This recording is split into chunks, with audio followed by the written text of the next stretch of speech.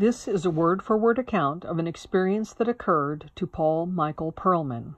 He kept this encounter to himself out of fear of ridicule and criticism, but has decided to come forward with his story in the hope that it would encourage others to share their experiences.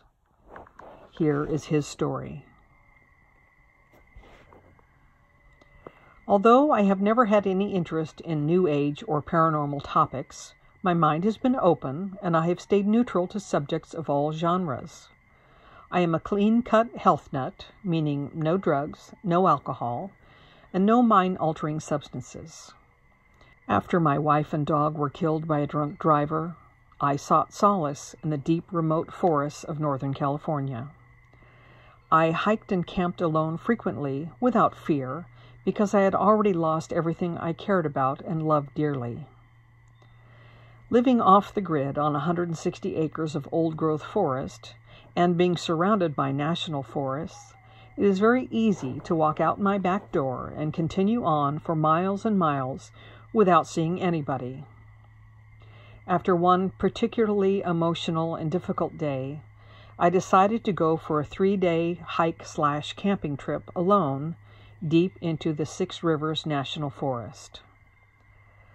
Unused old logging roads turn to narrow trails and almost indecipherable paths that haven't seen human hiking boots in decades. I enjoyed the peace and quiet of nature as I reflected on my life alone, and my thoughts drifted without direction or scrutiny. I made a small, unobtrusive campsite, and I settled down for the night with just my Arctic sleeping bag so I could absorb the full experience of outdoor slumber. The last thing I did before closing my eyes was to set a small wood-framed picture of my wife and dog next to me so I could say goodnight to them both, a ritual that allowed me a small measure of familial comfort. Instead of sleep, tears found their way to my eyes. I began to sob with deep primal cries that only the grief-stricken could comprehend. Although not loud, my anguish drew the attention of woodland creatures, as I began to hear stick breaks in what I estimated to be in several directions around where I lay. Unconcerned at first, I quickly gathered my senses and fell quiet, in an instinctive response to what I assessed to be a possible threat. I heard more and bigger stick breaks, then very heavy, bipedal-like footfalls coming closer my way from multiple directions. I lay still and breathed evenly to maintain full situational awareness. The darkness was thicker than black, with no moonlight to reveal the identities of the nocturnal walkers. I had no weapons for protection, and my military flashlight lay just out of reach. That is when I saw the first set of what I can only describe as eye shine without a provoking light source. This was unlike anything I had ever witnessed in nature, as it was the color of light used in infrared cameras. The size of the reddish eye shine was the sobering size of tennis balls. Each eye. Normally not prone to panic, my heart pounded and my mind raced to rationalize how this eye shine could be reflecting a non-existent light. It was at that moment a second set of red eye shine presented itself just beyond the first. The light source for this was coming from within the very eyes that were focused on me. I estimated that these enormous eyes were at least 10 feet off the ground and holding a steady gaze in my direction. The stick breaks continued all around me. It sounded like a dozen different directions, forming a circle completely around my little campsite. As I was captive in my sleeping bag with no route of escape, resignation to whatever fate would befall me volleyed with the sheer terror of being attacked and eaten alive by an unknown group of predators who were intentionally positioning themselves in formation around me in the darkness only I could see. I could feel them. an enormity of size and mass that would support the heavy footfall and the tennis ball's supersized eyeshine. A third, and then a fourth set of reddish eyeshine focused on me, though staying at a distance of what I approximated to be about 20 feet. My sensory overload could hear heavy bipedal footfalls and stick breaks forming a circle around me. My eyes could see reddish eyeshine from 4 different unknown forest dwellers aimed directly at me. I could feel the etheric energy emanating from the entire group, whose circular formation was deliberately positioned. One of them blinked. Like Morse code or telegraphing telepathy, that instantly relieved my dread of impending doom. A deliberate blink as if to convey a gesture of goodwill through an unspoken eye signal. Although my vision searched the pitch blackness for any detail to help me make sense of what was occurring, I could hear the sound of large bodies shifting, sitting, or possibly laying down, one at a time. I counted 12, but there could have been more or less. All kinds of images filled my imagination of who or what this could be. Gorillas? Bears? Wolves? Cougars? No, not any of those. Then I smelled a musky odor, and I failed in my attempt to place it to anything known to me. I wondered if I was dreaming, hallucinating, or having a mental breakdown. Did I die and this was hell? Could someone have followed me without my noticing? Did I accidentally stumble upon a secret government black project? None seemed plausible scenarios. The musky odor smelled wild, alive, and filled my nostril with native memories I could not remember.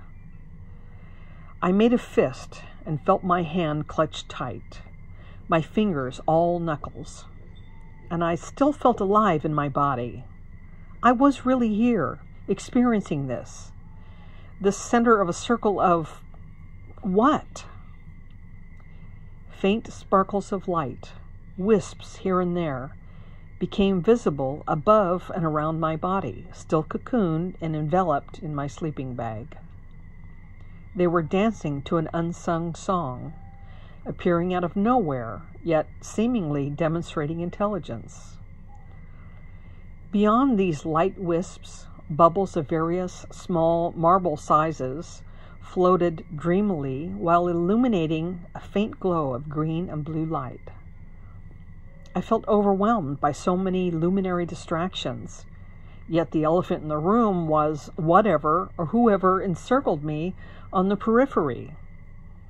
As the faint sparkles, wisps, and bubbles of various colors of lights played in airspace above and around me, it was in a singular moment when time seemed to freeze that I saw the unmistakable face of I couldn't even bring myself to say it.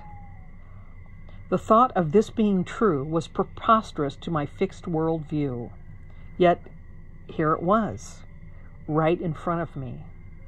A man-beast that looked incredibly the same and identical to what others that were supposedly nutty, crazy, wacky, and loony, referred to as Bigfoot.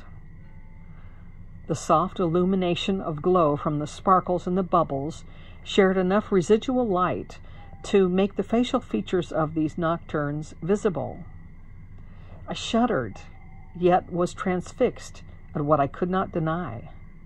A man-like beast whose enormous size and stature dwarfed my own.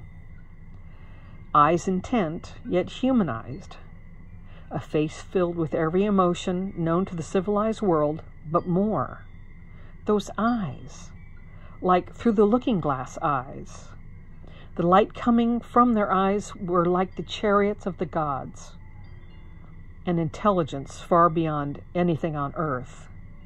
I felt spellbound. I could make out a massive head, the beastly broad shoulders, a giant chest, dark hair that was wild and tame at the same time. an unrestrained elegance of untouched wild. Wisdom, millenniums ahead of us. Godly, saintly, beastly, grandiose by undesign. How could this be? And how could this not be? My consciousness allowed the acceptance that I was surrounded by these magnificent giants in a circle designed by them. But for what purpose? And why now? And why me? I had spent years hiking and camping alone in the woods and had never had anything out of the ordinary happen. No forest strangeness whatsoever. But here, now, it was real and immediately apparent that there was rhyme and reason for this meeting of the minds. At this point, a low murmur of sounds and some type of chatter began among the circle of giants. And I mean no disrespect to them. I am calling it for what it was. And they were big, very big, beyond big. They were, in fact, giants. All of them. It was a chatter-like communication I did not and could not understand. I did not see any lips move whatsoever, but sounds were coming out of their mouths, very fast. A dialect I can't compare to any language I have ever heard or am aware of. I'll call it Big Speak. Yet they understood each other and became quite animated with the ensuing discussion they were engaged in. At one point, it seemed to become a bit agitated, but then leveled off to a more reasonable tone. I had become aware that as quickly as the big speak began, it ended. Then it was back to silence for what felt like a few minutes, though time seemed to dilate in their presence, a term equal to time dilation. I felt acutely that they could somehow manipulate time. Bend it, stretch it, stop it, control it. I also intuitively felt that they created and controlled the sparkles, the wisps, and the bubbles of light. For what purpose, I will not hazard a guess. Just when I thought the strangest could not increase, it did so, exponentially. Music from behind them, sounds of light piccolo, a few notes at a time. Who was playing the musical instruments? I saw no piccolos, nor did I see anything or anyone behind the big ones. After the music stopped, I felt very sleepy, but forced my eyes to stay open. I was still sequestered in my sleeping bag, yet the urge to sleep was overwhelming. Though nothing surprised me at this point, I swear I felt the earth move under my body, like an earthquake. Upon closer awareness, it was my body that was vibrating, not the earth beneath me. A light buzzing inside my entire being, but not unpleasant in any way. Unusual and unexpected, but somehow enjoyable, like an energy reset of my entire electrical system. I bathed in buzzing, and allowed it to run from the top of my head to the tips of my toes. It was exhilarating in its strangeness. I was acutely aware that this vibrating energy was being directed at me and to me by the big ones, very intentionally. For what purpose, I do not know. For what seemed like no more than a couple of hours, but it was actually all night, because as the vibrating began to cease, the night was nearing its end. I felt so completely exhausted that sleep was taking me, but before doing so, I forced myself to stay awake to witness the big ones stand, and one by one leave the circle, each moving into the night forest in different directions, but in ordered fashion. When there was just one left, I caught its gaze directed at me. I could see the volume of wisdom, understanding, and intelligence in its eyes. This was not a beast, or a monster, or an untamed animal. This was something so unique and supernatural that no words could capture its true nature. I heard no stick breaks on their way out of my little campsite. How could that be possible if that is what I heard on their way in? The little sparkles, wisps, and bubbles of light left with them, and my campsite was once again dark, quiet, and I was completely alone.